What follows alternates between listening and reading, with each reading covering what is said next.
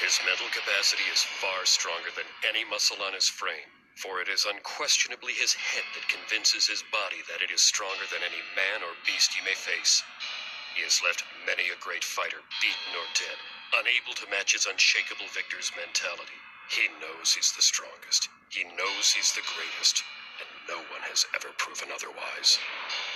To take that away from Yujiro would be to remove the foundation from beneath a great castle. The first thing you must do is develop that same thing within you. The birthplace of Yujiro's confidence came on the battlefields alongside me.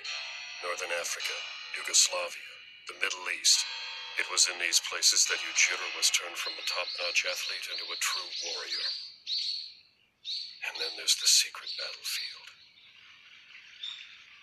Captain Stridham, I want experience. If you know of a battlefield where I can learn. I wouldn't be able to save you.